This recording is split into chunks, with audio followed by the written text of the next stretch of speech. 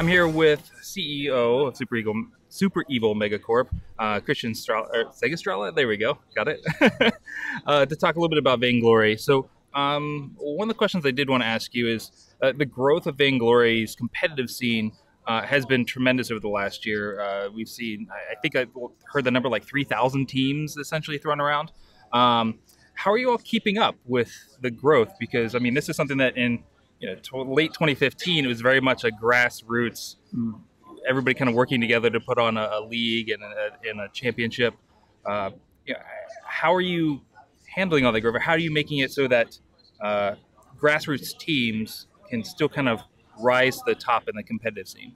So it's a good question, and it is true. Vainglory's competitive scene really has grown quite rapidly, and both, like obviously at the highest level, we've had a lot of new teams join. So just this year, we've had Fnatic here out of London that's joined, but also in the United States, big organizations like NRG, Echo Fox, Right. Misfits, Rogue, esports, and so on. So we're really excited about the growth of the top level competition that brings just more professionalism to the scene and frankly more fans and all that, which is great. But we're also equally, if not frankly more excited about the growth of the grassroots scene, because at the end of the day, we made Vainglory in the first place Right. in order to provide the touchscreen generation with the kind of experiences that we grew up with on PC, the sort of play all night with your friends style, play as a team competitively all night with your friends Yeah. experiences. And the fact that that is growing is great for us. And we've actually paid a lot of attention when we think about our competitive framework in general. We paid a lot of attention to the fact that, yes, we want there to be a viable competitive structure for the top teams in such a way that they can grow their audiences. And at the end of the day, these people play Vainglory professionally. They pay themselves salaries, they need sponsors, and they all of that. And we respect that, and we work very closely with teams in order to help ensure that Vainglory is a viable business for them. But at the same time, we are really excited about the growth of the challenger scene. So the scene whereby literally any team can get together with friends and qualify in first through the game itself, Right. but then ultimately take part in these broadcasted tournaments, which the community runs them, Right. but they go really deep into the community, and it's actually a way that both new teams but also new talent generally bubbles up through the system. Yeah. And that to us is something that we hold very, very dear to us, because Right. it's very important for us for this to be fresh and for you to feel like actually you could meet two friends, play as a trio, do really well, and qualify all the way up to Right. the highest level. Yeah. And in addition to that, we've also had now college level leagues, so university leagues. That's right. Yeah. Kick off both in the United States as well as in Europe, in the UK. And again, it's another scene that we really want to nurture. And all of these things take time, and we don't want to force any of these things. But we're very pleased that it's growing as rapidly as it is, and we try to work very closely with teams as well as with our community of players in general to evolve it in such a way that the players have a lot of fun, the Right. viewers have a lot of fun, the folks who do it as a job, have a job doing it, Right. Right. but also that you can just live the dream as a whole new amateur team.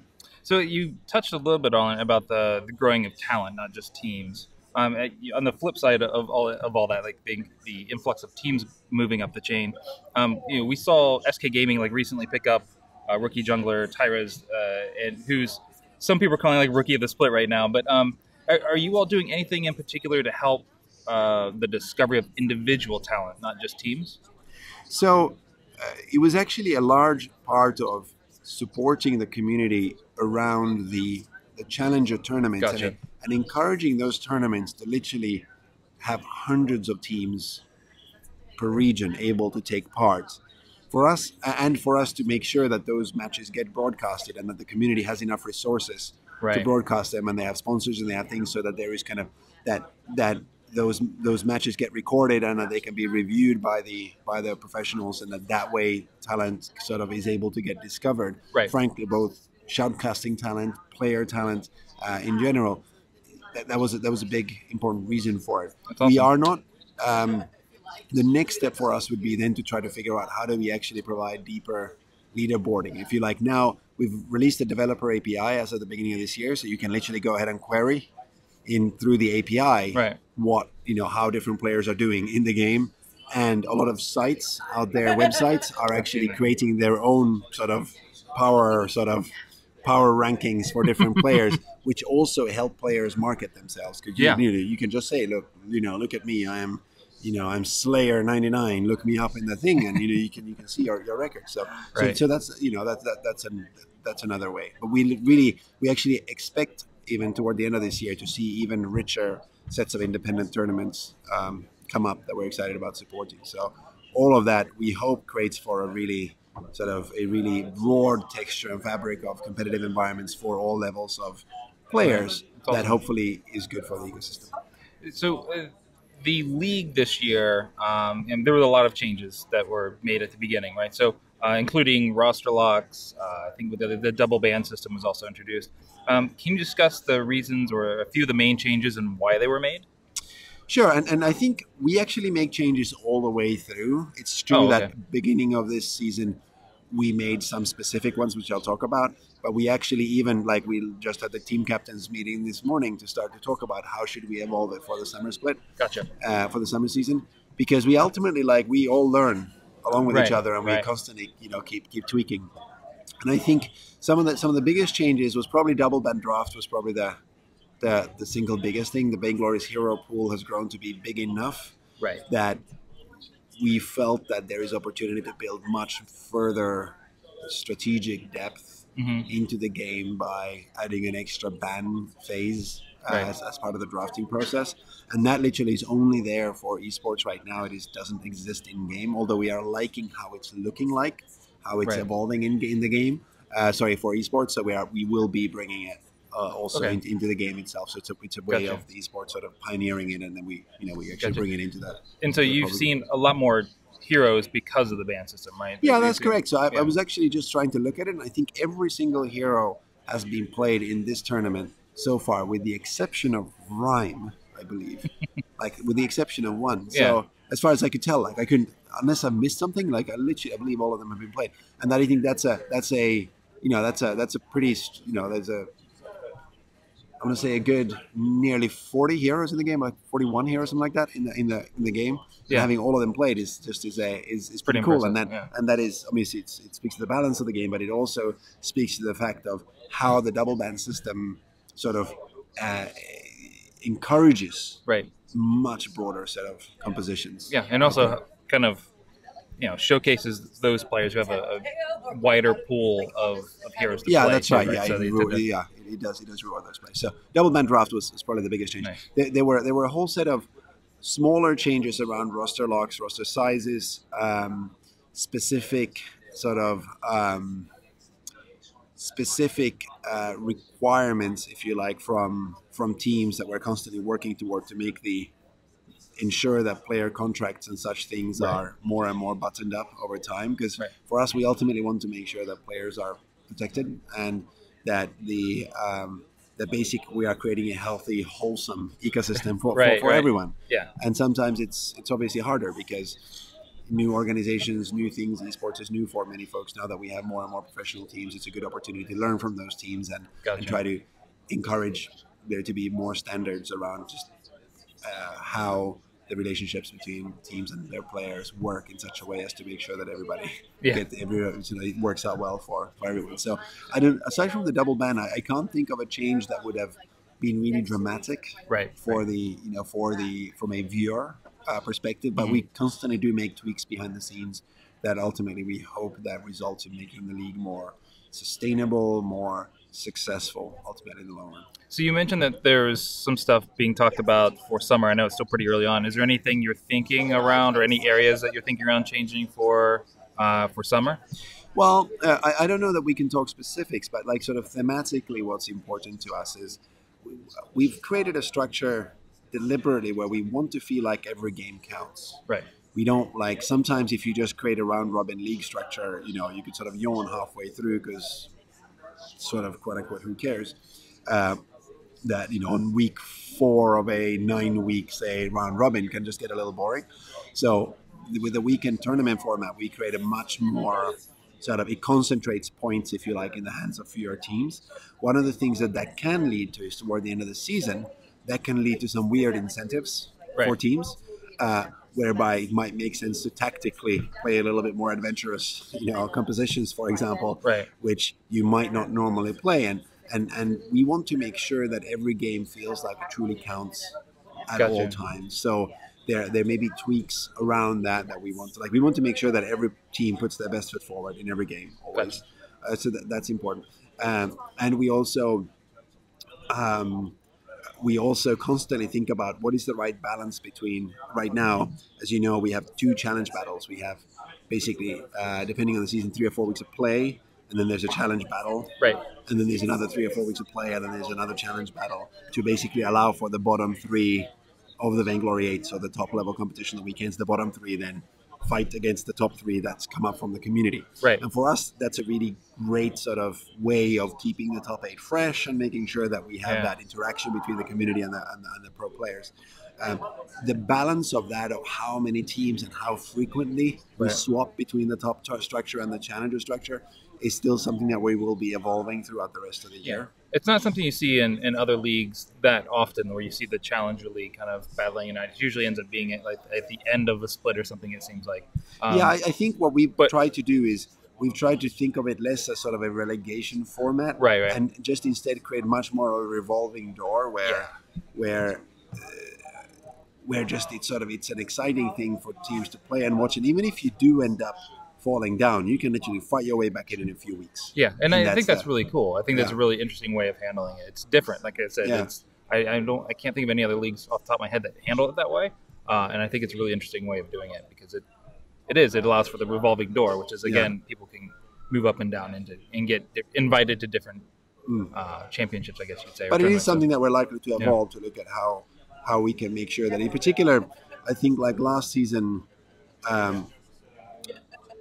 we think overall we were really pleased with just how it grew and how the new organizations did and all that.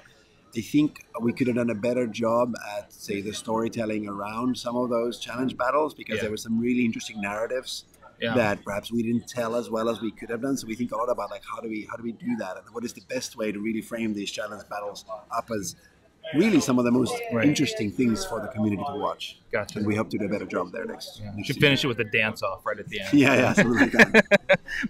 So speaking of the different battles, now you've introduced the United format now. So you've got a much more like cross-region based tournaments going on now. So can you explain a little bit about how the regional rivalries have been accepted by the community, like in terms of engagement or viewership or otherwise? So this is new. So we don't know yet, but what I can say is the reason why we shifted to a format where, say, unlike last year where we had championships that purely was within a region like Europe or North America, and in China and Korea. What we are doing this year is we're both expanding the set of regions that have competition. So like last weekend, we had the Southeast Asia Championships take place in Manila, where we had teams from all over Southeast Asia. Actually, we have the East Asia Championships in Tokyo next weekend. Nice. And here we have the Unified Championships between the top 6 teams in EU and North America. The reason why we moved to this structure was actually just observing, like we always do, observing and listening to our community on what they really are excited about. And they, bar none, want to sort of the sheer level of smack talk between North America and Europe is such that, like, after Worlds, in particular last year, everyone was like, why do we only see this play once a year? We want to see this more frequently. So we then looked at that and thought that, hey, you know what, there's actually an opportunity here that we can create a format which actually allows us to bring more teams, because our regional championships was just 8 teams, and here we've brought 12 teams here. Bring more teams and ultimately create an event that truly lets our community celebrate their differences, you know? As a format. So of course we are now into day 2 of this first time of doing it, and so far it seems the community has reacted pretty well. But again, we're going to evaluate this over the next few weeks and see how it feels. We will be doing it this way this year, and then we will probably count our chickens at the end of the year and look at, was that good, and ask the community, do they feel like we should continue with this? We certainly feel like both here in Europe and North America, certainly, but also in Southeast Asia and in East Asia, we feel like there are so many regional rivalries that people appear to really enjoy being able to sort of bring those into play at Right. these championships, and we sort of intuitively agree.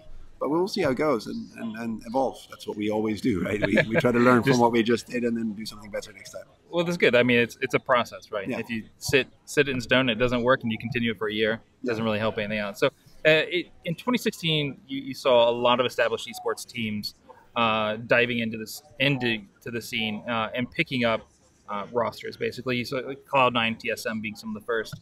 And then I think G2, SK, also kind of following suit, Team Secret as well. This year, interest in League has grown even more.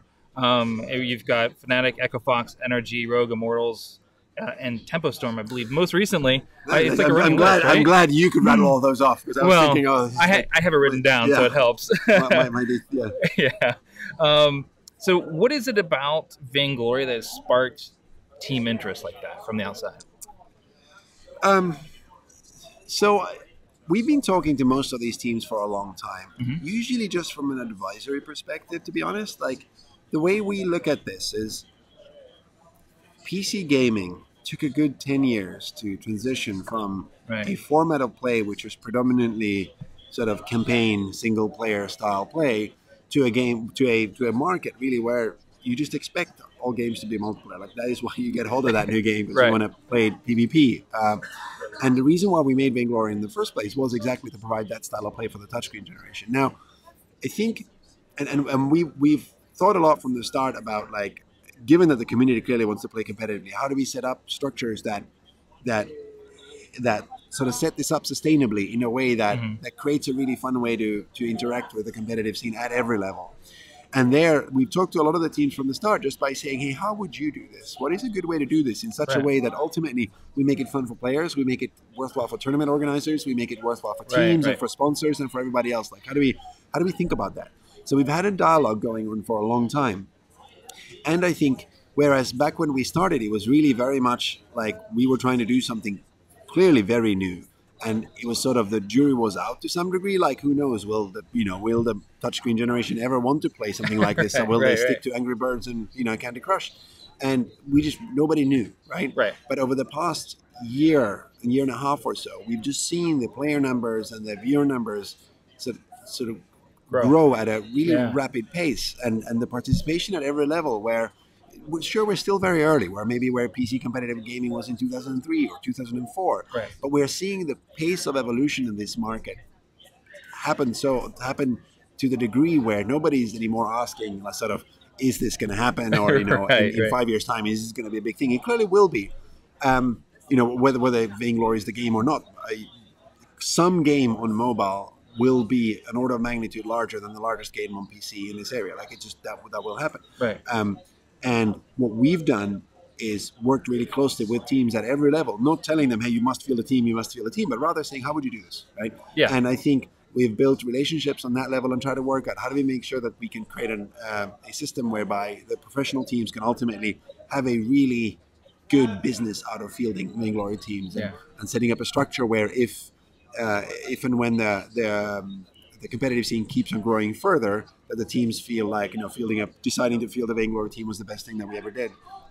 So I would say maybe it's just that our willingness to work really closely with Yeah. these teams and try to figure out, like, here in London, we're co-hosting this tournament with Fnatic, and trying to work out how do we connect our fan base with Fnatic as much as possible while here. Right, right. So all of those types of things are things that I think probably has attracted some of these organizations, Mhm. but we don't take anything for granted. Like, just like we don't take our player growth for granted, we know we have to work very hard for it. In a similar way, we know that we have to work very hard to continue to grow the competitive scene, and continue to make sure that our relationships with teams and our relationship with tournament organizers like ESL, who are running this event Right. here, all keep on moving in a good direction. So Yeah. it's all sort of step by step, but we certainly expect that over the next 3 to 5 to 7 years, like, somebody will have grown an incredibly large following and viewership in this area, and we're hoping very much and working very hard every day to make us a contender Right. for that. Awesome. Well, thank you very much for taking some time and answering some questions. Thank you for having me. I appreciate it. Yeah.